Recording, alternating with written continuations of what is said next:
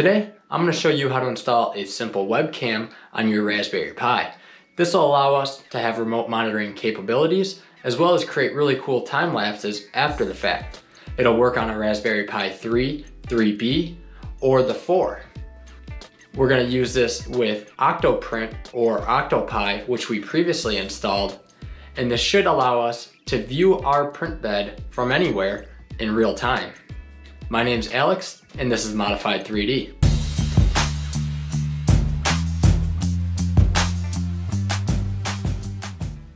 Now before we get started, make sure to hit that subscribe button so you can get all the latest and greatest videos from Modified 3D. Also, don't forget to hit that like button if you enjoyed today's videos.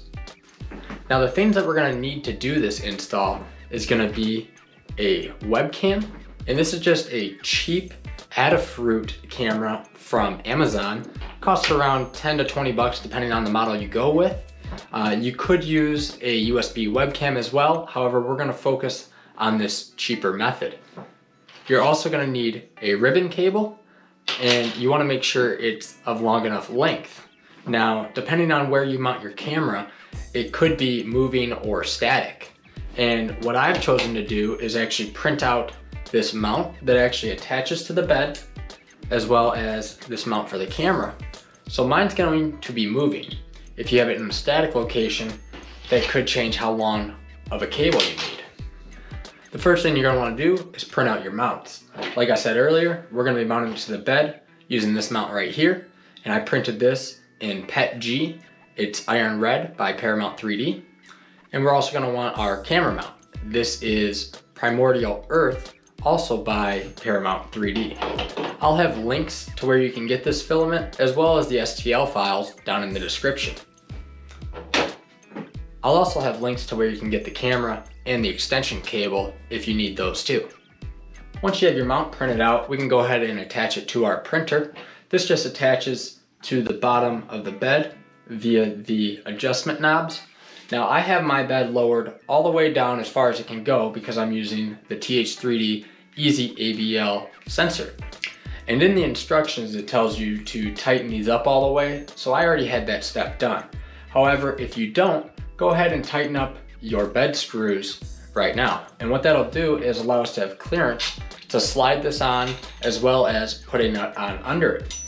This will still give us a little bit of adjustability when it comes to the bed, so we don't lose that function if we do need it.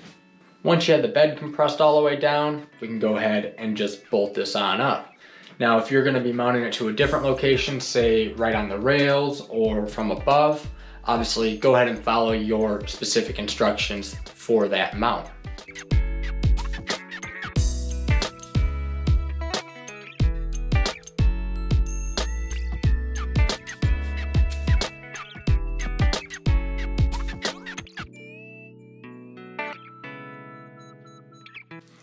Now what we can do is go ahead and take our camera and we will get ready to mount this into whatever mount solution we're using.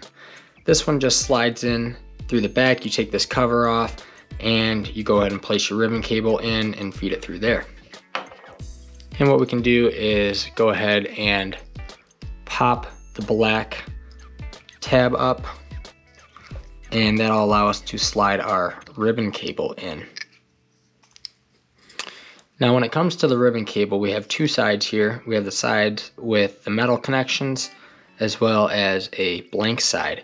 We want the side of the metal connections touching the metal connections inside of our connector, which means we want the blue side or whatever the tape side is facing up, and we want our metal side facing down.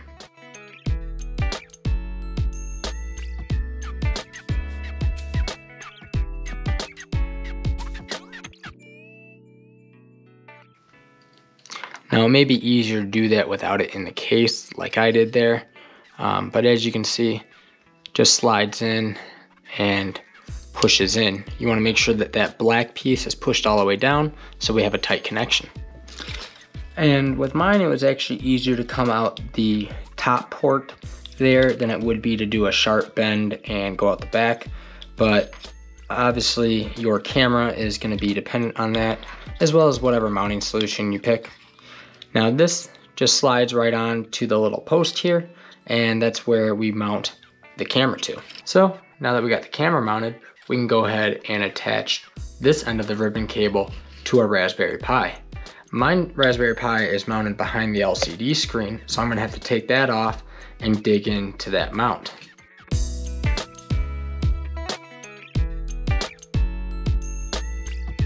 Now we're going to do the same procedure that we used to install the ribbon cable on the camera end to the Raspberry Pi. I take my camera off the tripod here, you can see that there's actually two areas for ribbon cables to go and attach to. We have one down below and we have one right here. The one up top is actually labeled camera. I don't know if mine's going to focus or not, but this is the one that we want right here.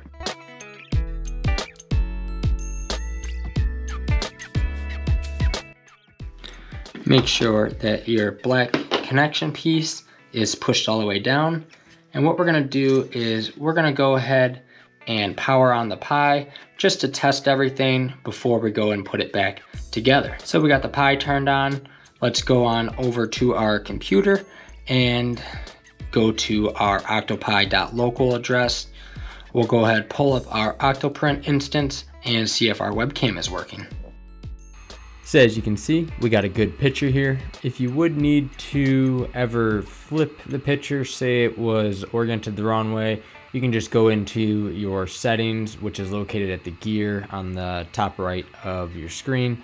And there is a webcam tab that you can go to and options for flipping it. If for whatever reason you aren't seeing a picture, the first thing you're going to want to check is going to be your connections. Ensure that your ribbon cable is seated correctly and it's in the right orientation. After that, you may need to go into your config files, which I'll make a separate video on the advanced install ways of how to install a webcam. But that'll be for a more advanced video. This is just how to install it, the basic route. And the basic route, Octopi automatically searches for a camera, so you shouldn't have to ever go into your config settings. If you're not seeing a picture, it's more than likely going to be an issue with the ribbon cable connection. So that's how you install a Pi Cam V2 or Adafruit Pi Cam on your Creality 3D printer for Octoprint. If you enjoyed today's video, please give a subscribe and hit that thumbs up button. If you have any questions, feel free to put them down in the comments and I'll get to them as quick as possible. Thank you for watching. This is Alex. Have a good one, guys.